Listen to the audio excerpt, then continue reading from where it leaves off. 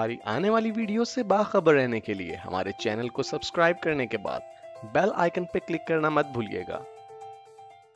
बिस्मिल्लाहिर्रहमानिर्रहीम dear students, welcome to IT series tutor channel. अपने इस वीडियो में हम आईटी सीरीज की तरफ से आईसीएस के लिए पब्लिश करदा प्रैक्टिकल नोटबुक के एक्सेल पार्ट में से प्रैक्टिकल नंबर 18 को कवर करेंगे। तो आइए देखते हैं कि इस प्रैक्टिकल में हमें कौन कौन से टास्क परफॉर्म करने हैं। तो सबसे पहले हमें टास्क ए परफॉर्म करना है और करना ये है कि हमें इस शीट से मिलती जुलती एक शीट प्रोड्यूस करनी है। तो मैं वीडियो की रिकॉर्डिंग को रोक के ये डाटा एंटर कर देता हूँ, उसके बाद फॉर्मेटिंग हम मिलके करेंगे। लीजिए, डाटा मैंने एंटर कर दिया है, अब हमें इसे फॉर्मेट करना है।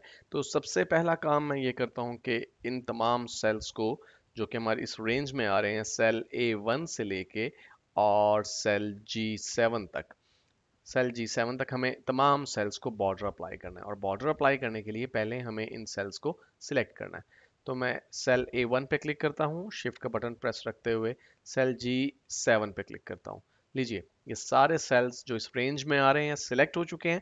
अब बॉर्डर अप्लाई करने के लिए हमारे पास बहुत से तरीके हैं, हम कई तरीकों को डिस्कस कर चुके हैं, लेकिन इस वीडियो में हम सिंपली अपने रिबन में से होम टैब को सिलेक्ट करेंगे और होम टैब में फॉन्ट ग्रुप में जाके बॉर्डर के साथ बने हुए इस ड्रॉप डाउन बटन को क्लिक करके ये लिस्ट देखेंगे और यहाँ से हमें ऑल बॉर्डर्स को सिलेक्ट करना है। लीजिए, बॉर्डर्स अप्लाई हो गए।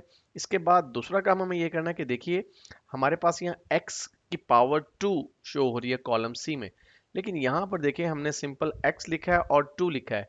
2 जो है ये पावर के तौर पे शो होना चाहिए x के, जबकि यहाँ पे ये इसके बिल्कुल पैरेलल आ रहा है, इसके बराबर आ रहा है।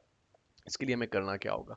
करना ये होगा कि हमें इस टेक्स्ट को जो कि 2 है, 2 को सुपरस्क्रिप्ट करना होगा। डियर स्टूडेंट्स, सुपरस्क्रिप्ट करने से कोई टेक्स्ट जो है वो पावर के तौर पर शो हो जाता है, जैसे आप एक्सेल के फॉर्मूलाज के अंदर अक्सर देखते हैं, अलजबरा के अंदर इस्तेमाल करते हैं। तो मैं क्या करता हूँ, सबसे पहले मैं सेल C1 पे क्लिक करता हूँ।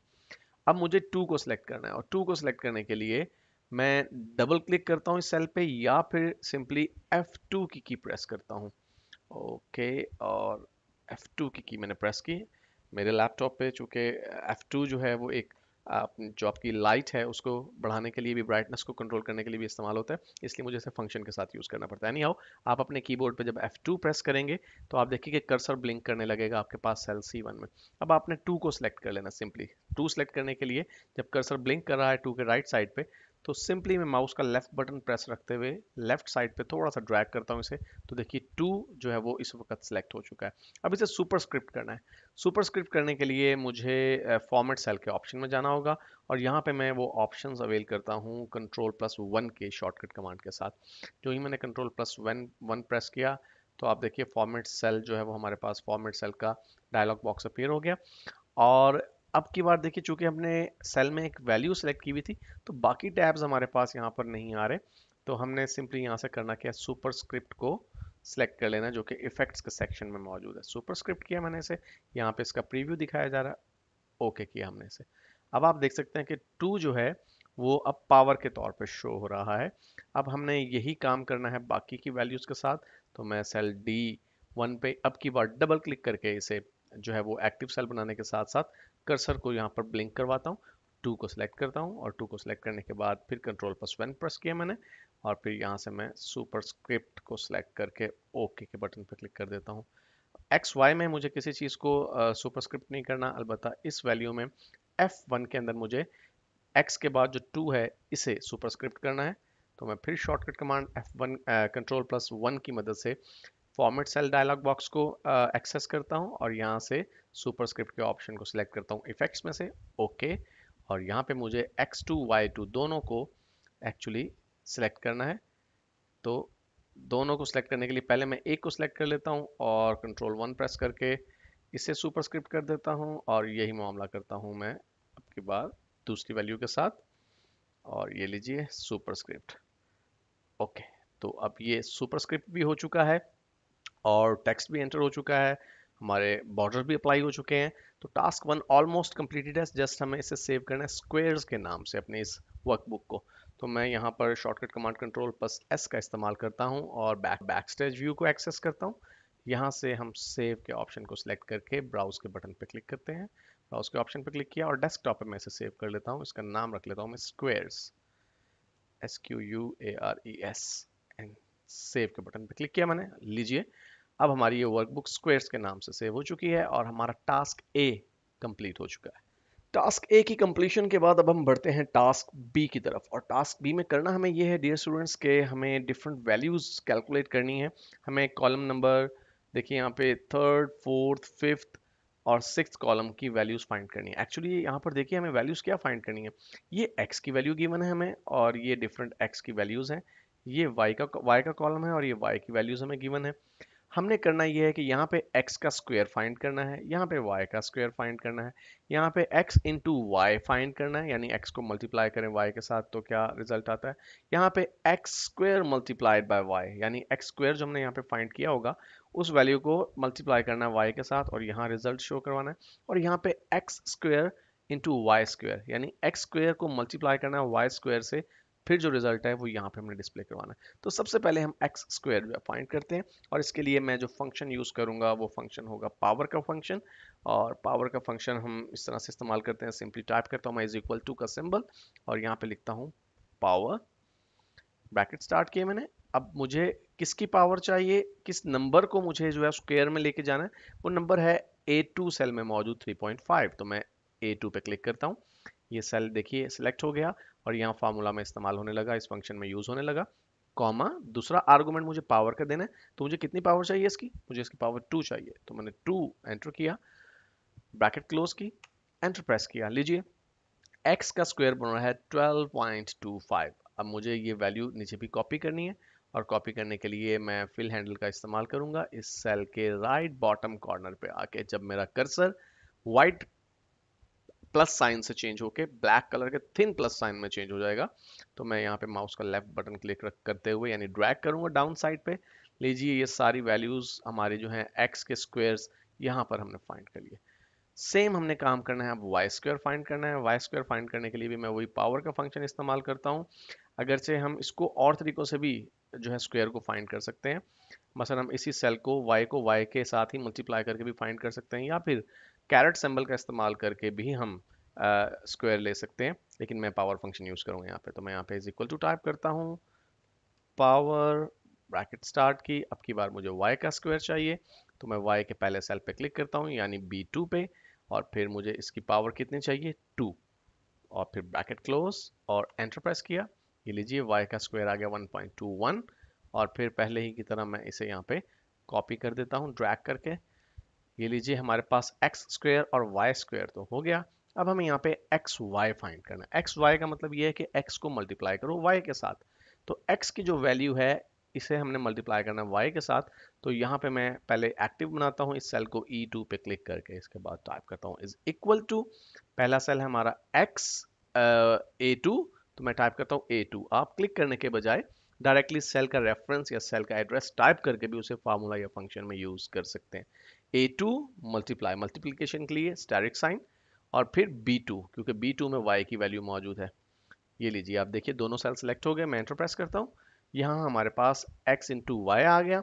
अब इसे नीचे कॉपी करने के लिए मैं अब की बार इस सेल के राइट बॉटम कॉर्नर पे आता हूँ और सिंपली डबल क्लिक करता हूँ, डबल क्लिक करने से ये फार्मूला जो है ये नीचे कॉपी हो गया, लेकिन लास्ट सेल में भी ये कॉपी हो गया क्योंकि यहाँ पे टोटल लिखा हुआ था, तो टोटल का जो है वो स्क्वायर नहीं लिया जा सकता, और इसलिए यहाँ पे नॉट अ वैल्यू का जो है हमारे पास मैसेज आ रहा है, तो मैं इस सेल पे क्लिक करके डिलीट के बटन पे क्लिक करता हूँ ताकि डिलीट का बटन प्रेस करता हूँ ताकि ये वैल्यू डिलीट हो जाए।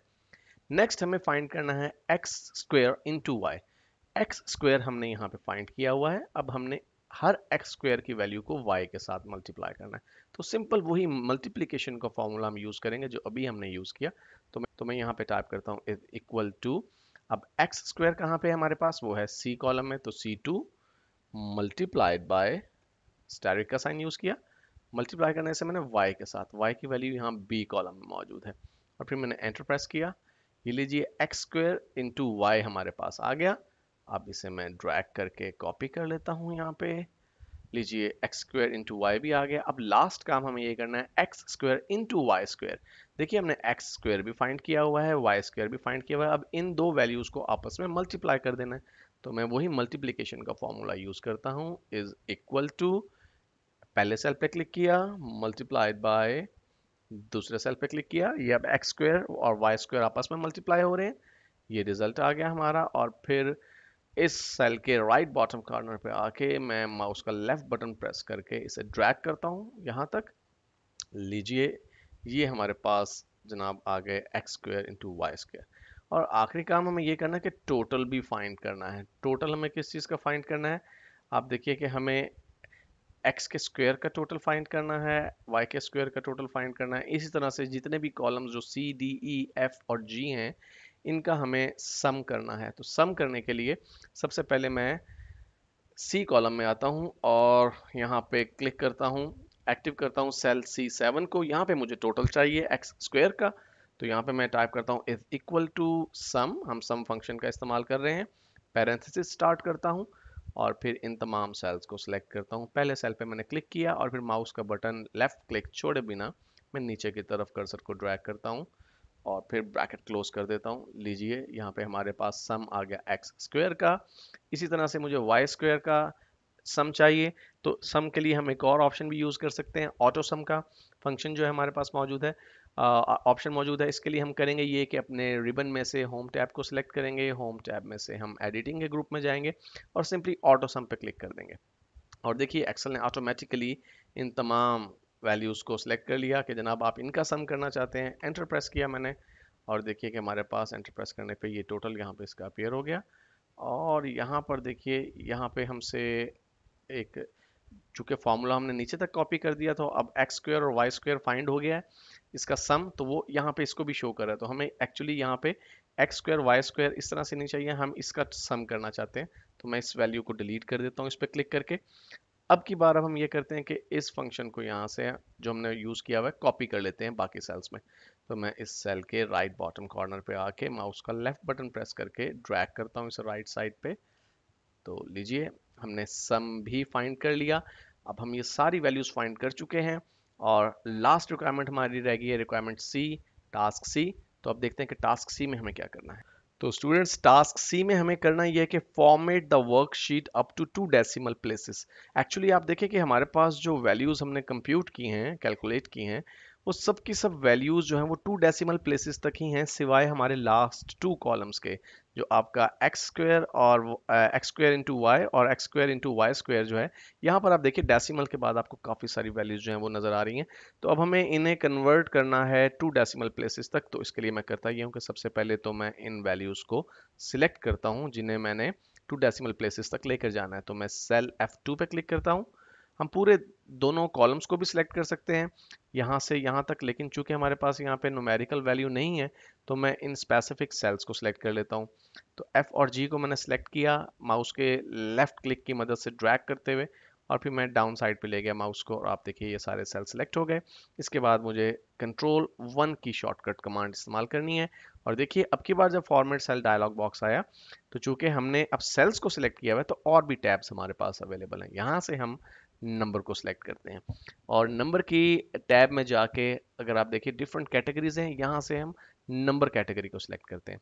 और नंबर कैटेगरी को सिलेक्ट करते ही आप देखिए आपके पास यहाँ पे आ रहा है डेसिमल प्लेसेस 2, यानी यहाँ पर जो वैल्यूज़ हैं इनके बाद जो डेसिमल है, डेसिमल के बाद जो 2 से ज़्यादा वैल्यूज़ आ रही हैं वो सिर्फ 2 वैल्यूज़ रह जाएंगी, बाकी राउंडिंग हो जाएगी। तो हम ओके के बटन पर क्लिक कर देते हैं और देखिए ऐसा करते ही आपकी ये वैल्यूज़ जो हैं सिर्फ अब डेसिमल के बाद आपको सिर्फ 2 वैल्यूज़ नज़र आ रही हैं। तो 2 डेसिमल प्लेसेस तक की हमने ये शीट फॉर्मेट कर दी है। इस तरह से आपका टास्क सी भी कंप्लीट हुआ और आपका प्रैक्टिकल नंबर 18 भी कंप्लीट हुआ।